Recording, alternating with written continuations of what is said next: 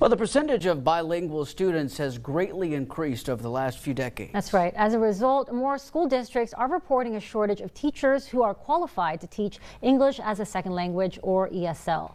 Fox 44's PJ Hessner spoke to one school district in our area that is preparing its bilingual students for the workforce. PJ. Thanks, MG. Well, Temple ISD knows that today's students are tomorrow's future leaders. They created a bilingual ESL program that is designed to produce functioning members of society who can use their abilities as an asset to soften language barriers. It's not just a Temple problem, it's across the state of Texas. Connie Cisneros is the bilingual ESL director for Temple ISD.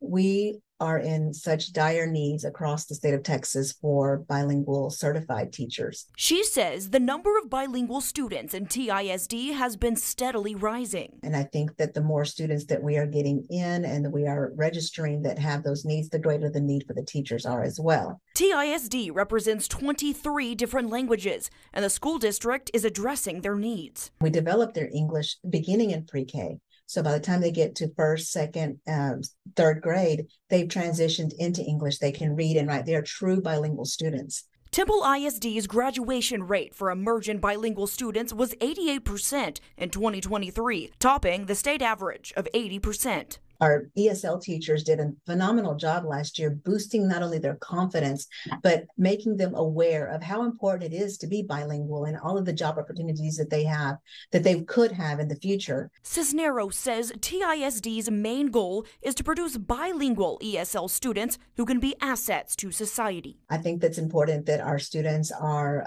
very well versed in English and in Spanish, so that they bring a wealth of information and knowledge to not only the school but at the home as well. TISD's bilingual department also partnered with Temple College to raise awareness of GED, ESL, and citizenship classes, and to continue education and workplace literacy. In the studio, PJ Hessner, Fox 44 News.